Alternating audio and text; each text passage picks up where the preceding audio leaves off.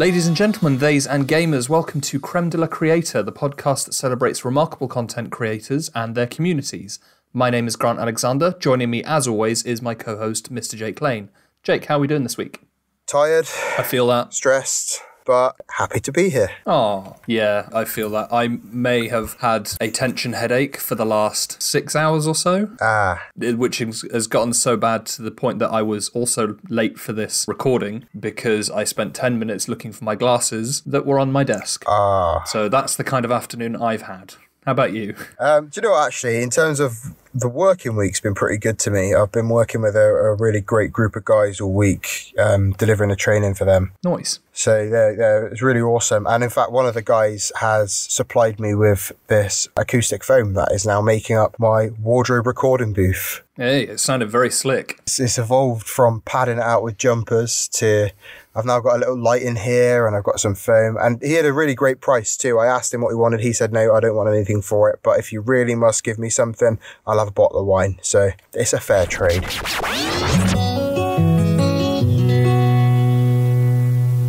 So we're starting with some honourable mentions. Jake, do you want to go first? Sure. So this week, my honourable mention is a chap called Dr. Peter Olusoga. Now, he is a writer and blogger, among other things, and his WordPress, where his blog is actually called myblackface.wordpress.com. The link, of course, will be in the description. Bold choice. Yeah, he basically writes a lot about sort of racial discussions he has. So the kind of pre-context to him actually writing this blog was he's kind of introduced it as follows. I have conversations about race more than I'd like to. Some of them are interesting discussions with respected colleagues and friends, others shouting matches with idiots. They make me consider and reconsider my own positions, so I'm writing them down for you. Which is fair enough, you know. No, it sounds like an interesting concept for a blog. Sure. It really is. And this particular one stood out for me. I was reading it the other day. As you know, and I'm sure the listeners do by now, I'm a big sports fan. And his most recent blog was called Monkey Chants and Bananas, Understanding the Racist Language of Sport. Mm-hmm. As I'm sure you've probably seen over time, and I know I've certainly sent you some links to stuff in the past, but there's a lot of people that get racially abused on social media that play sport. Yeah. And in particular football. Recently, the English Football League, the EFL, have come out and basically pleaded to Twitter and to Facebook basically to do more to help them try and combat this racist behaviour. Do you mean to the platforms themselves? Yeah, it's an open letter they penned to Jack and Mark to basically say, look, you guys talk all this talk about being a place that doesn't tolerate horrible behaviour, but you're not doing jack shit about it. No, because it makes them money. Why would they? Exactly. It's kind of how it's all sort of come about. It's been a real kind of event in the last week, particularly in my sort of social circles that we've discussed. And one of the things he speaks about is the fact that racial abuse in social media is often described as shocking, but it's not. It's commonplace. To shock is to something that is an anomaly. It's out of the ordinary. And people say, oh yeah, that's not good. That's pretty shocking that people still do that. It's 2021. It's like, it's not shocking at all. Nothing surprises me. He's gone into more depth and he talks about the entrenched subconscious bias in football. For instance, when people analyse players and games, darker skinned players are more likely to be described by their pace, their power, their physicality and their strength, whereas lighter skinned players are more likely to be commended for their intelligence, their creativity and their work rate. I mean, that is systemic racism right down to the core. 100%. And whilst these terms are used to praise players, it's not used as a slight. It is with the intention of saying, he's a real powerful, he's a real natural athlete. But it really feeds into those sort of suggestions of hereditary physical abilities over mental capabilities. So it's about that racial hierarchy that black athletes are kind of more grunt and shunt. These guys are more physically capable, but, the lighter players tend to be more finesse and intellect and, just a little bit more mentally capable of processing things in a way that they can use their mind to benefit as opposed to their physical capabilities. Which, if you are to ask, and I know this from, obviously, my honourable mention last week, Simi, and, she posts some of the comedy things she'll post about there is, being a Nigerian woman, and you say, there's more doctors outside of Nigeria than there are in Nigeria. Yeah. So I think it's something ridiculous, like the ratio of doctors to people in Nigeria compared to the amount of doctors that leave Nigeria to go and work elsewhere. So of course, if there was this genetic incapability of black people to have this same level of intellect and, sort of creativity and things, then why are Nigeria producing doctors? Do you know what I mean? Yeah, exactly. There is no scientific basis for it. It is literally just the result of Europeans suppressing the idea white and black is equal so that they could profit from a slave trade a few hundred years ago. Essentially, yeah, it's a case of that's kind of what the sub basis of it is.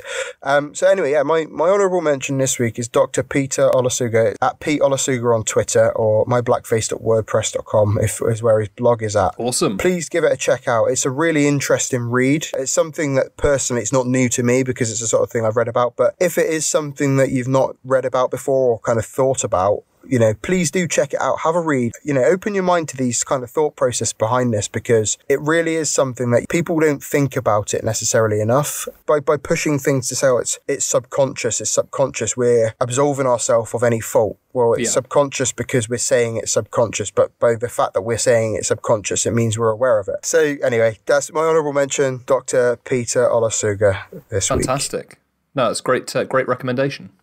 Did you have an honourable mention to bring yourself this week? I certainly do. So this week, my honourable mention goes to a podcast that I've mentioned before, but is a podcast that is very close to my heart. And I'm mentioning them this week because they're coming up to their 1 year anniversary of being on the air. Is on the air the right term for a podcast? We'll go with on the air. Yeah. So yeah, they've been around for a year, and it's Leighton Night with Brian Wecht. They are the chaotic comedy talk show podcast for the Terminally Online, which, is everyone these days. Yeah. It's hosted by Leighton Gray, who is a horror sommelier and co-creator of Dream Daddy, a dad dating simulator, alongside Brian Wecht of Ninja Sex Party, one of my favourite bands, produced by a friend of the show who I've shouted out before, Jarek Centeno. And yeah, like I say, they're one this week. So massive shout out to the team and also to the Discord community. I've met a whole lot of very super supportive and very talented folks through that server. So yeah, amazing. Congratulations on getting to 52 episodes, guys. May the chaos continue. Happy birthday. I'm not going to do it. I can't. Don't.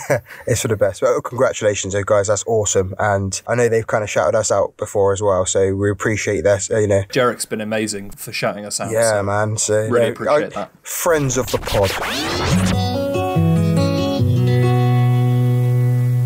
Shall we get on to our creators for the week?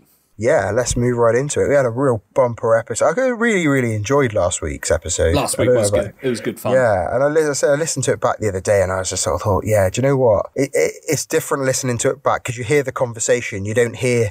Obviously, when we're talking now, you hear your thoughts, don't you? Yeah. Whereas you're listening to it back. And I must admit, every time I've got to the end of one of our episodes and I'm so invested, at the point you say, and you go through the dice numbers and you say, do you accept these terms? Every single time I've been about to answer you without realising I'm listening to the recording instead of we're not actually in conversation. Yeah, you don't have the perspective of having to go back and edit these things. So I've got it all in my head and I can visualise it, whereas you just get the raw experience as a listener, which is quite cool. I'm quite jealous.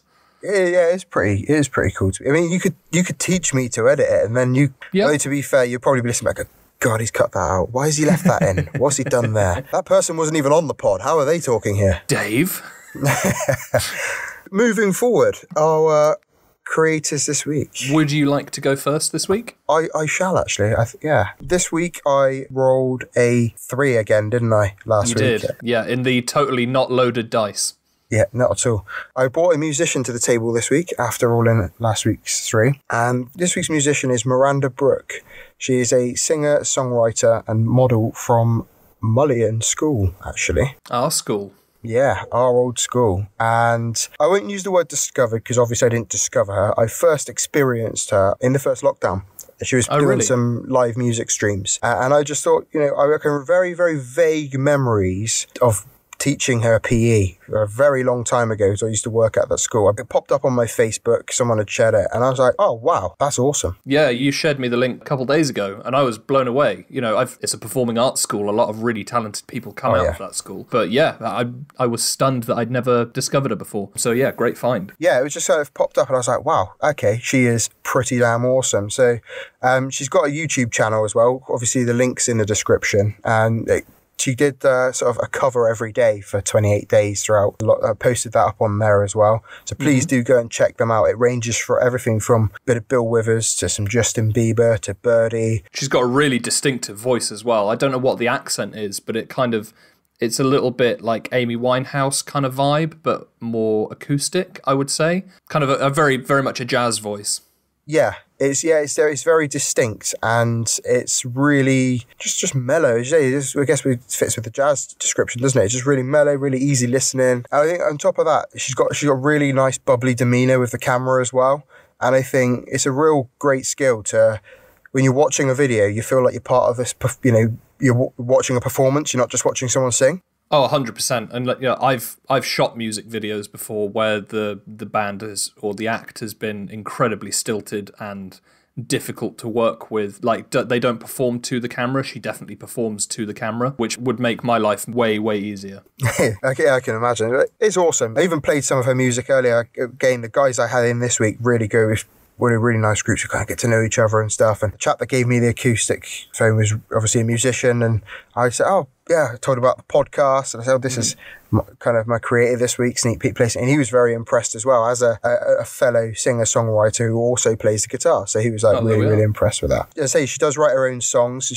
Her first album went up on Spotify in July last year. And the Spotify link we will post in our description too. And there's quite a few singles have gone up recently as well onto Spotify, with her most recent single, Butterflies, and that was released on the 5th of February, so very recent. And that's the reggae track, isn't it?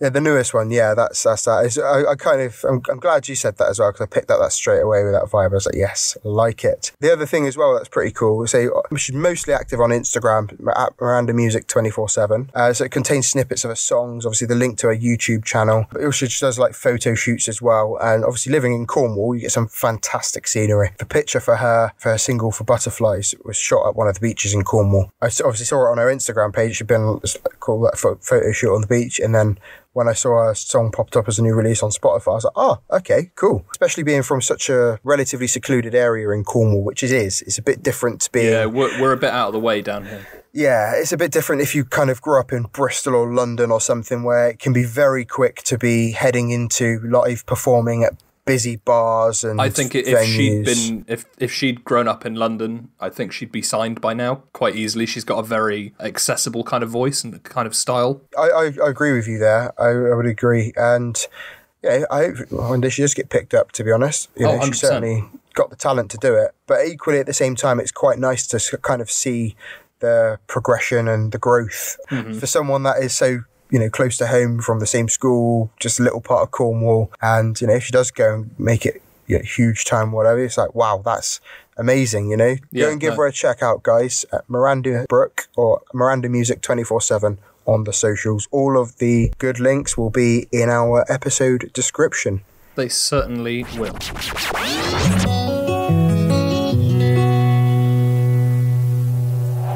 Join us next week on Radio Norwich when we speak to a road sweeper that has had the same broom for 25 years.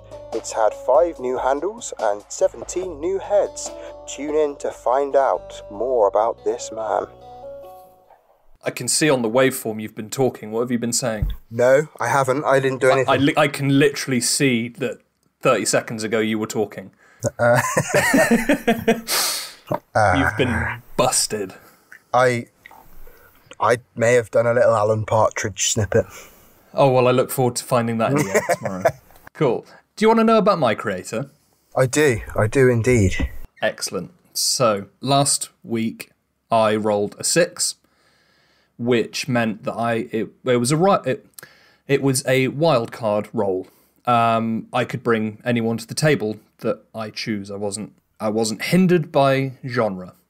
The word wildcard is very appropriate for this particular creator. This individual delights in the not-so-subtle art of trolling collaborators and guests in the most creative ways he can think of.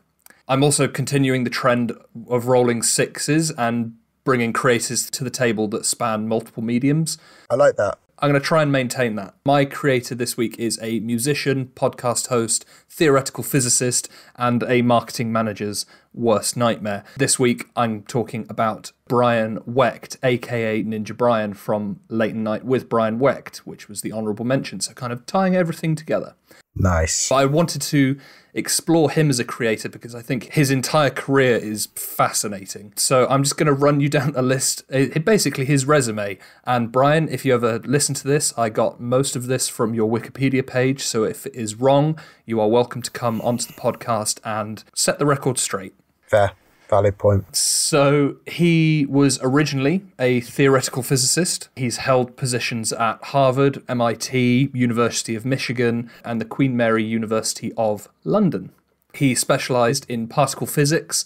His work included research on string theory, supersymmetry, quantum field theory, basically everything that Sheldon from The Big Bang Theory studied through that character arc. Brian actually knows all of it. That's pretty impressive, to be fair. He's an incredible mathematician. He delights in the most difficult crossword puzzles and math problems. I rate that. Alongside his work as a physicist, he's also been on the organisational board for a conference called Nexus, which is the Northeast Conference on Science and Skepticism, which is a science and critical thinking conference held annually in New York City. He's been a big part of that for the last few years, which is really, really exciting. They bring a lot of guests together from all kinds of fields from different scientific backgrounds and also critical thinkers as well. He's talked about it a lot on the podcast that he hosts, so I'd definitely check that out. Yeah. So aside from being a theoretical physicist, he is also a very chaotic keyboard player for a comedy rock synth funk band called Ninja Sex Party, one of my favourite bands. And he is in this band alongside Game Grump's own Danny Sexbang Avadan, performs all kinds of hijinks, both in the videos and in live performances. Whether he does or doesn't piss off Danny is up for debate, depending on the practical joke. He has admitted to instances where he genuinely thinks he's pissed Danny off to make him walk off stage, which is part of a bit, but he thinks he's pushed it too far quite often. So I can't wait for when bands are touring again and we can go and see them. That would be pretty sweet. Yeah, so Ninja Sex Party have, since 2009, released 5 original albums and 3 cover albums. Ninja Sex Party have also been part of a trio called StarBomb, which is with Aaron, also of Game Grumps, where they focus on more video game-oriented tracks. They've done 3 of those albums since 2013. Brian has also, in recent months, during this pandemic, started his own kids band called Go Banana Go. Ah. Now, he has a very young daughter, Audrey, who is adorable and has guested on the podcast and Game Grumps many times. And he has created a comedy / semi-educational kids band, which is very funky, very, very musically complex for what you would consider to be a kind of a typical thing for kids that age. Yeah. I was listening through the whole album, as you do during your research, and it's the kind of music that I can't wait to share with my kids when I have kids, because they have there's a song about tying your shoelaces as fast as you can, and it's written like it's the commentary to the Grand National race. Awesome. It's like, and he's got the left sock on, and he's got the right sock on, and he's got the left shoe. I like and that. It's just there's just the whole energy, and that he has a few guests on the album, and just going from Ninja Sex Party to this, and just building something which is a really great legacy that his daughter can listen to is just. It warms my heart, and he's a really nice guy, and that's the proof if you need it. Awesome. That's awesome. I like that. Brian has also been the social media manager for Game Grumps, trolling fans with shenanigans such as, do you remember Instagram for a while did grid posting? You'd use an app to post 9 images in sequence when you looked at someone. So basically, he would post those out of order and just flood the Game Grumps feed with just random squares, random colours, and it made no sense. He lost them thousands of followers in a very short space of time. So as a social media manager, it's kind of the opposite of what you're going for. Yeah. But, Aaron was really cool about it. Funny, innit? And it's very on brand for both Brian and the Grumps. So just kind of roll with the punches. He also has a running bit which links back to what you did to me last week by playing your air horn klaxon from your phone. Yeah. There's a running bit on their podcast. So he writes all the theme songs being a musician. Yeah. There's a running bit where he won't play the theme song for the guest, but still ask what they think. And he'll build this up for, I'm not kidding, 20 to 25 minutes of the show, just going, this is the best thing I've ever written. Ignore all of the albums. This is my magnum opus. And it's, first of all, Leighton hates this bit. It's gotten to the point now where the bit is out of control. It works maybe 50% of the time. I think someone is keeping score in the Discord server. I was keeping score for a while, and it was kind of neck and neck when I last checked. Works 50% of the time, 100% of the time. Exactly. And as they would say, that's a late night promise. There have been some amazing reactions to this bit. It's been anticipated by a few people. It's been yes-anded and improved by a few other people that have called him the biggest genius in the world. But that's the kind of shenanigans you can expect from Brian. And he's just an all-round really nice guy. He's answered some of my questions in the Discord server and live on the podcast. It's fair to say we wouldn't be doing this podcast if they hadn't kind of said, yeah, just go and do it and see what it's like. So, yeah, huge props and shout out to Brian. Go and check out all his work. Follow him on Twitter at Brian Wecht. All the links will be in the description down below. I can remember, actually, when you sent me the link to Leighton and you're like, hey, check this podcast out. First of all, it's awesome. Second of all, I sent in some questions and Brian's been awesome with helping us, sort of giving us some advice on how to set up and stuff. That's how Jarek got involved with helping us as well. So yeah, big props to all of them. And yeah, go and check out Brian and all of his work.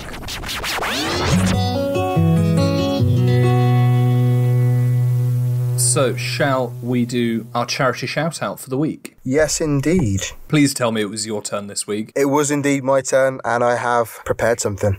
So this week's charitable shout out goes to a charity called Student Minds. It's a mental health charity, and it was formed back in 2009, and the focus is on empowering students and members of the mental health community to develop the knowledge, confidence, and skills to look after their own mental health and support others. I think that's a really great thing to do, because it's one thing to be able to support other people as a charity through the means of support, but we can quite often forget about the sustainability of something.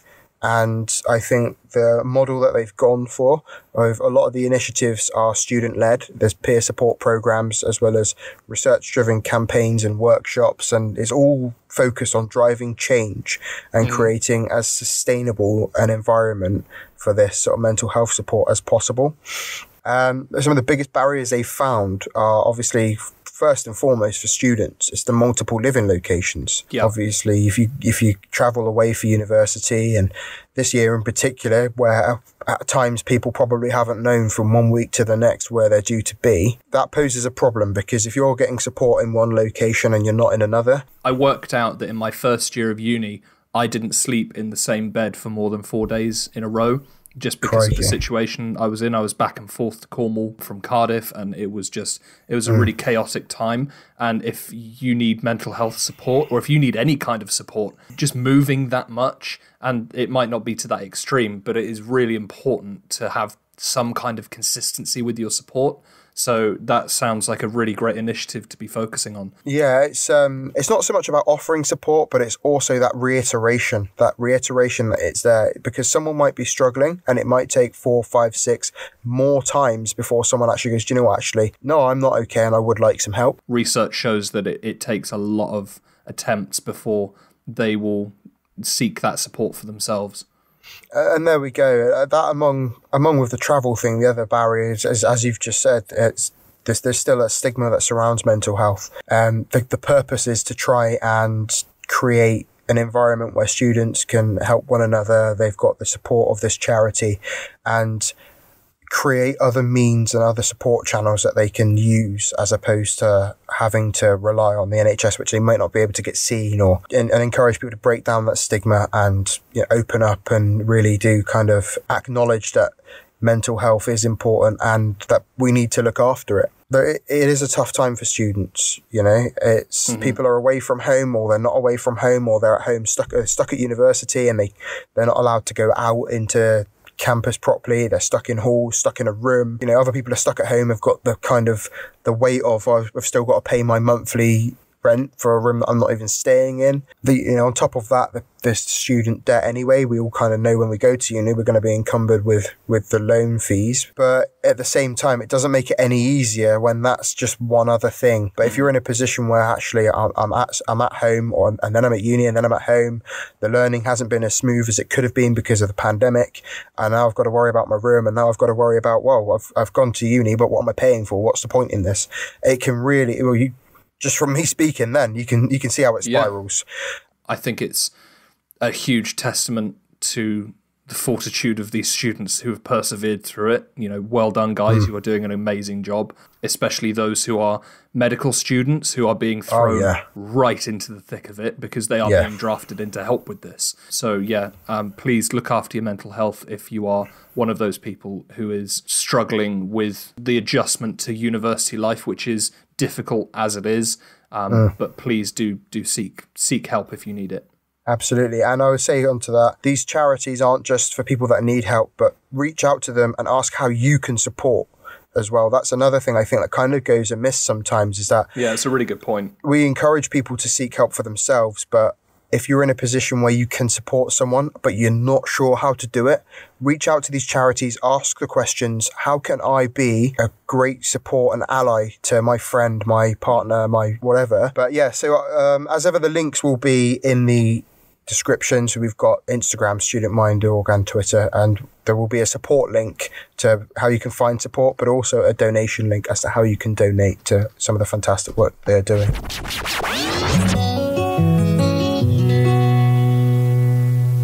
Jake, I believe it's time for the Dice of Destiny. So, for those of you who might be new to the show, the Dice of Destiny is the six-sided dice that I play Dungeons & Dragons with, that I use to decide what type of creator, what subgenre of creator we bring to the table for next episode. So, you have a history of rolling 3s and 4s. We'll see if we can break that streak. I do mix these up every week to avoid us getting the same. So the rules this week are, if I roll a 1, it's a influencer of any kind. Could be social media, could be offline, could be whatever. If I roll a 2, it'll be an artist or illustrator. Number 3 will be a Twitch personality, so game streamer or artist on Twitch. Number 4 will be a writer. Number 5, a photographer, and as always, number 6, a wild card, so you can bring whatever you like to the table. Ooh. Jake, do you accept these terms? I do. These are very different. They are. I thought I'd mix things up properly this week. Yeah. I took YouTube out of rotation because we did a YouTube special recently. Yeah, that's a fair shout, to be fair. And music, because we've done this week's been very music heavy. So I'm going to roll the dice for your good self. Nice. It's a 2. So you have an artist and or illustrator. Oh. That's interesting. That is interesting. That's very interesting. I hope that works. Retrospectively, I hope that works in an audio format. I'm sure it will. Cool. I will now roll the dice for myself. Jake, we've got another special on our hands. Artist. I rolled a 2. Right. New rule, you're not allowed your phone in the podcast booth that you've built for yourself. It's your fault. You said about it. I'd completely forgotten about that with the air warning last week. How could I forget?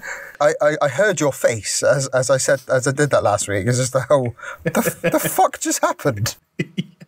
Well, I panic because I'm recording on 2 fronts on this. If something happens in my headphones that I don't expect, I'm like, oh my god, what's gone wrong with the recording? Where's this noise coming from?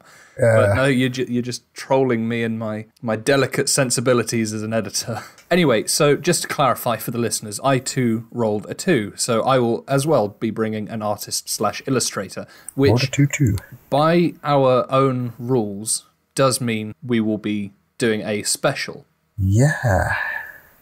However, there is a caveat to this week. That special is going to have to wait until the week after, because next week we are lucky enough to be joined by our very first guest. Yes. I will leave as a mystery. We organised this literally hours ago, but we're going to do it.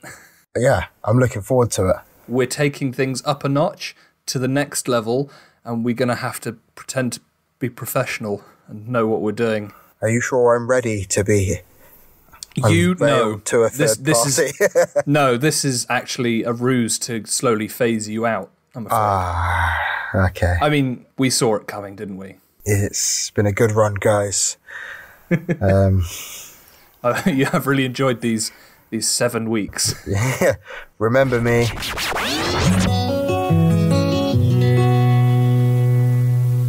So that is another episode down. I think it's been a quick romp through some interesting creators. It has. Plus, I mean, you're having to edit less and less of my crap out every week, so that makes your life easier. I mean, it varies, There's a huge Alan Partridge section, which I look forward to getting to this week. Yeah, it's not, you'll like it. You'll definitely like it. Great. It's a bit of a Partridge crossover, actually. Oh my god. So you might leave it in or you might not. It depends how you feel it will go down. If you're lucky. Anyway, thank you so much everyone for listening to us ramble on. It has been fun as always. It has. Look after yourselves. We will see you next week with our mystery guest. Ooh. We might put some reverb on that and make that all kind of... Ooh. Definitely do. Massive or I might reverb. not. I might just talk about doing it and leave that in. We'll find out, won't we, when the podcast is released? Yeah, we will. Will he remember to do it? Let's find out. Tune in Sunday, same time. We will see everybody next week. Stay safe and have fun. Bye-bye. Goodbye, everybody. Have a pleasant week. Creme de la Creator is produced by Grant Alexander and Jake Lane. Follow us on Instagram, Twitter and TikTok at CDLC Podcast, or email us at cdlcpodcast@gmail.com with your suggestions for creators you think we should feature in future episodes. Stay safe and look after yourselves during lockdown. If you need to talk to someone, please reach out using one of the links provided in the episode description. See you next week.